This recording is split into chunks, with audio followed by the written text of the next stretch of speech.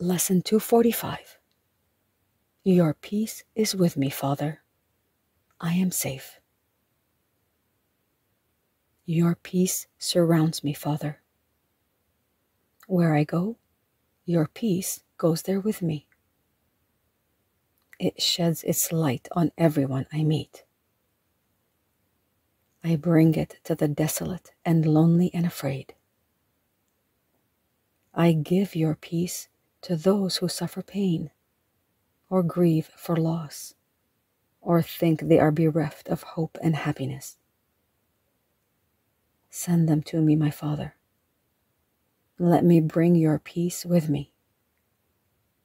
For I would save your Son, as is your will, that I may come to recognize my real self. And so we go in peace.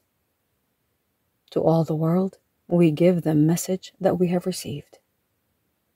And thus we come to hear the voice for God, who speaks to us as we relate his word, whose love we recognize, because we share the word that he has given unto us.